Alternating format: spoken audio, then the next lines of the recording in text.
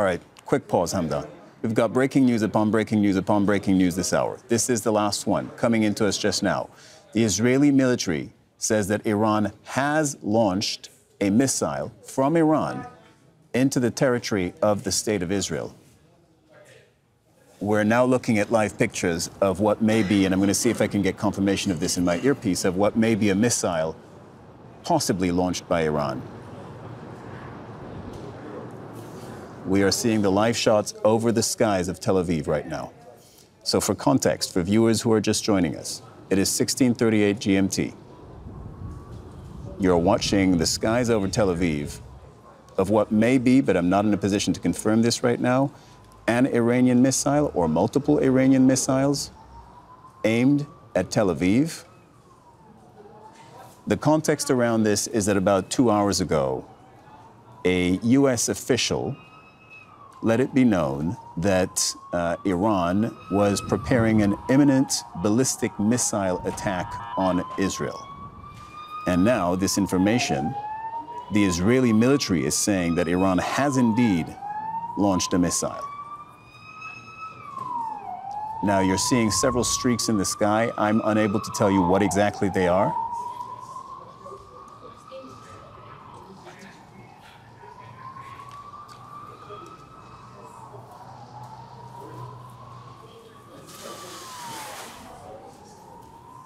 Hamda,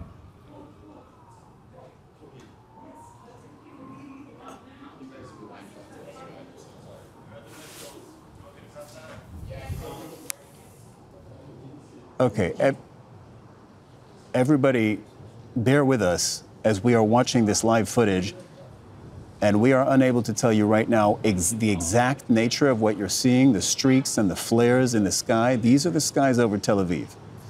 Now, the much wider context around all of this is that for the past year, there has been a huge question as to how Israel and Iran were going to conduct themselves towards one another. Okay, we're now seeing multiple dots or flares or missiles or rockets in the sky in a downwards trajectory towards Tel Aviv.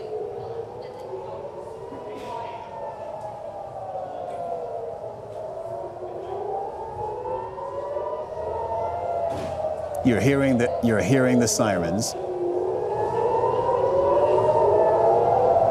Okay, and now you're seeing flares in an upward trajectory, which would strongly suggest that this is Israel's anti-missile systems that are being activated. Whether it's anti-missile, anti-rocket, we will ask military experts in due time.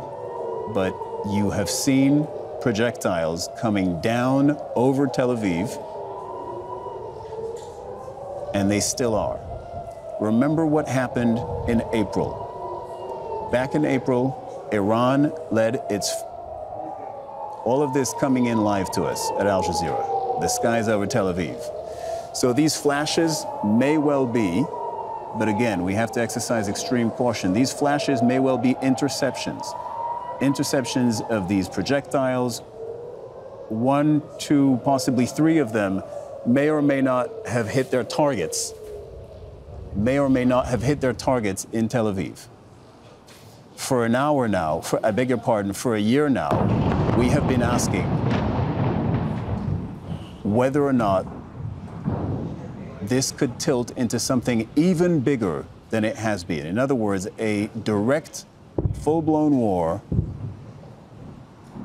Oh, that's a direct hit. That is a direct hit on Tel Aviv. The flashes in the sky are likely to be interceptions of Iranian missiles, but we did see one that appeared to land in Tel Aviv. So again, to that